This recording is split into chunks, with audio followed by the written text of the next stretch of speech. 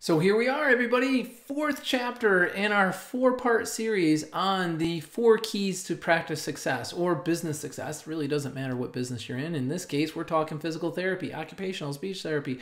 That is what I know. That is what I've been doing for 30 plus years. Actually, yeah, just over 30 years. It's crazy. It's been since 1992, right? So, hey, what I want to share with you today in this fourth part of this series is systems of operation. Here at Meg Academy, we know that when we first start talking to somebody about how to improve their practice and live the life they envision for themselves, how to reach their ideal scene, what they want to know is what to do. Like, what do I do? How do I do this? What's the doing this on that? What's the mechanism you use or strategy you use or application or tool? They just can't wait to get into the doing this. And I will always cool their jets and say, look, if you don't fix your environment and you don't have something that people can come in and be proud of, or you're not in the right part of town, or you don't have everything set up to attract patients into your practice, number one, you haven't identified the 5-division structure where you can actually know who to measure and what you're measuring, what the metrics are, which measure groups and organizational performance, what the statistics are, which measure individual performances, and hold an accountability by hiring the best and the brightest staff members. Every single time you have a turnover in your clinic of a clinician, you are losing about $23,000 on average with every single therapist turnover you have. We've got to avoid those. We've got to keep our good staff. We have to retain them. And if anything, we want to have 2 or 3 folders deep on new applicants coming in. And I've got a lot of secrets for success in terms of recruiting. A lot of people are looking for therapists. It's not that hard if you know where to look and who to talk to and how to do it. In terms of the ads, in terms of the rollout, onboarding process, and of course the professional enhancement, personal enhancement. But today we're talking systems. So here's some systems of operation that I think you absolutely have to have under your belt if you're going to be that practice where people are so attracted to want to work for you and they think that you have it going on leaps and bounds ahead of your competitors. First system is your recruitment system. Your hiring and recruiting and onboarding. Hiring, recruiting, and onboarding. Totally different things. Recruiting is throwing the ads out there, doing the phone screens, getting them interested to come in and meet with you, how to run the actual interview day. That is recruiting. Hiring is the interview, the close, and their first 90 days. That is all of what hiring is all about, because statistics have shown that employees are most apt to leave their employment in the first 90 days. So just because you hired someone and they showed up day 1, week 1, month 1, do not think you're out of the woods and you're like, done, check. Not true. They are not invested enough. And because they're not invested enough, not enough time, energy, and effort has gone into your practice at this point, walking away is an easy thing to do. People leave at the drop of a hat. The minute they sense chaos, the minute they smell something's different from what was presented, or I had the wrong idea, and now this is not what I thought, the reality has shifted. They're out. They're out. They're not going to hang around and give you the benefit of the doubt. Most likely in the first 90 days, not so much. So we have to have certain systems that are directed towards staff retention. So let me pull out the system for that. 10-minute meeting. 10-minute meeting. Have 10-minute meetings once a week with every new hire for the first 90 days. Minimum. I don't care if they come in and talk about their labradoodles all day, or they come in and they talk about their spouse or their boyfriend or girlfriend or the last vacation they took, or what their favorite hobby is. It doesn't matter. What matters is that you're the person of power sitting even Steven, peer-to-peer, having a 10-minute discussion with them about how things are going and how they feel. You're not coaching them. You're not training them. You're not giving them things to do. You're just conversing with them. Just be there. Just be directed in terms of your energies and efforts and your intention at just building more rapport and establishing a more common reality with this person. Let it start social and just kind of try to put in points of agreement, because the person's going to absolutely love you and they're going to love talking to you and they're going to love having your ear. You never know. They may give you good tips and good suggestions on how you can improve things here at the practice because they're coming in from an outside look. Very valuable both directions.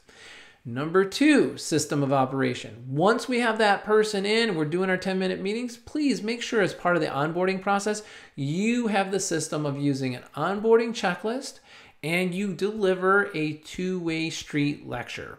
The two-way street lecture says, hey, I hired you and I'm going to exchange with you on this compensation package, and I'm going to exchange with you on this salary package and this time off and flexibility and flex schedule and bonus system that you put in, whatever it may be, or pay for performance, which you should be hiring all therapists based on pay for performance right now.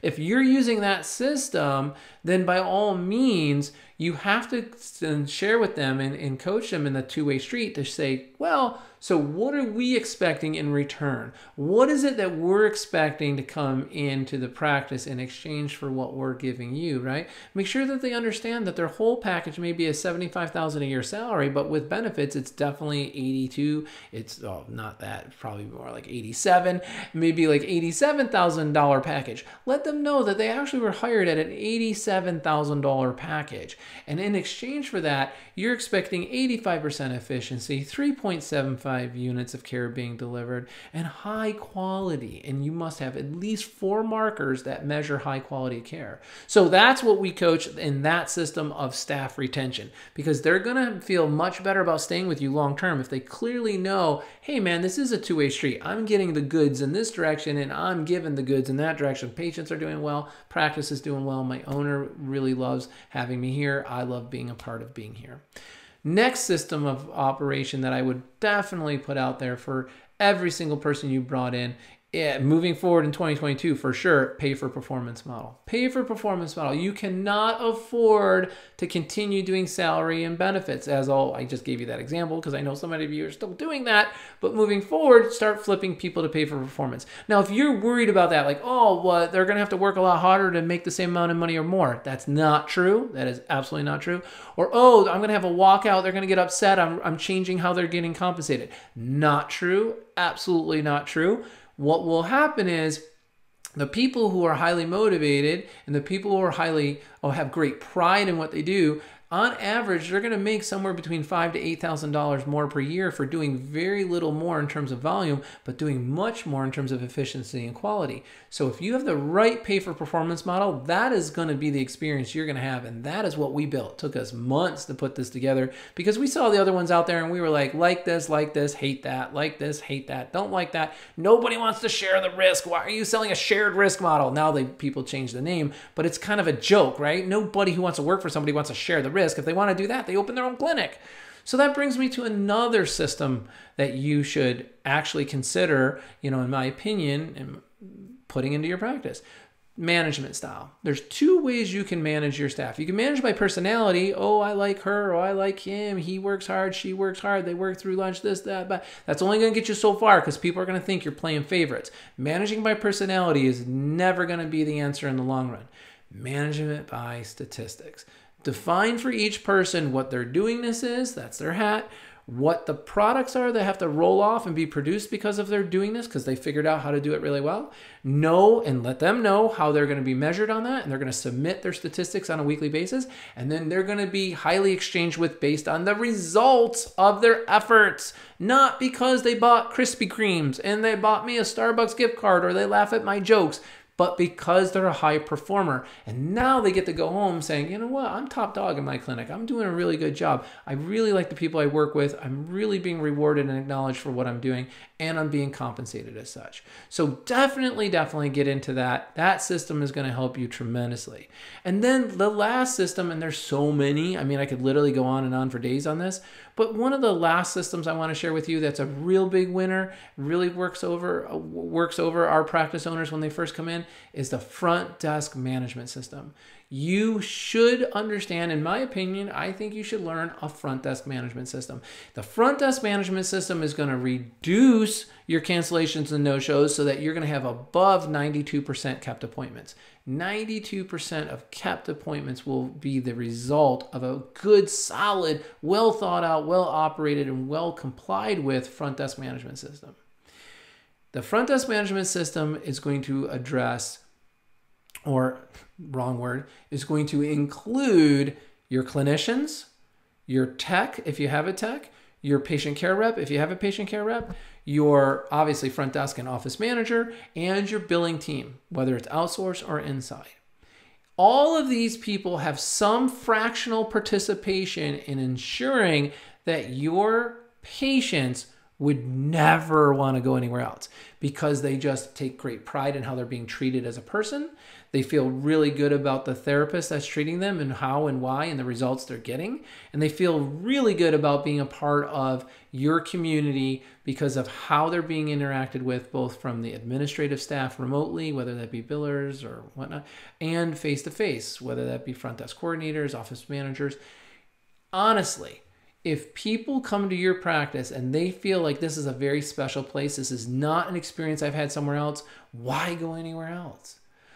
If you're not having gamification, if you're not participating in gamification, and if you don't know that word, look that up, and you're not rolling out monthly games and monthly participations and high levels of engagements with your patients, you're not building that community. Because if you are, here's the result I would expect to see. Over 65%, okay, write that down, jot that down. Over 65% of all your monthly evals must be return business. Patients who've been here before, friends, family members, coworkers, peers of a patient who's been here before. Because that patient's experience was so overwhelmingly positive, they're telling everybody and they're marketing for you.